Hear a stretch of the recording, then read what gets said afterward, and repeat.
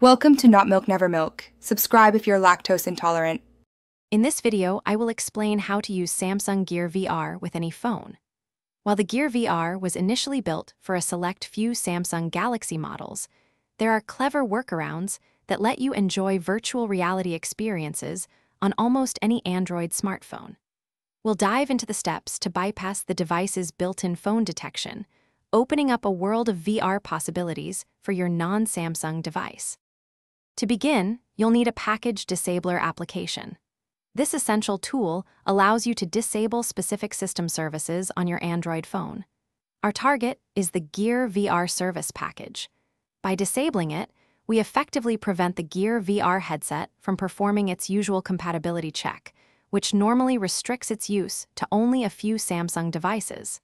This opens the door for nearly any Android phone. First, download a reliable package disabler app from the Google Play Store. Next, carefully insert your non-Samsung phone into the Gear VR headset. You'll likely see a prompt to install the official Gear VR software. Ignore this for now and remove your phone. Open your package disabler, search for Gear VR Service, and disable it. Now, reinsert your phone into the Gear VR, and it should function without the compatibility check. While this method expands compatibility, it's important to note some limitations. Not every VR application will perform flawlessly, as many were optimized for specific Samsung hardware.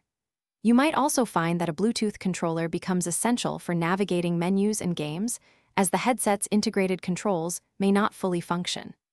This workaround primarily allows for basic VR viewing and access to a selection of compatible apps. Thanks for watching. If this was helpful, leave a like and consider subscribing. See you next time.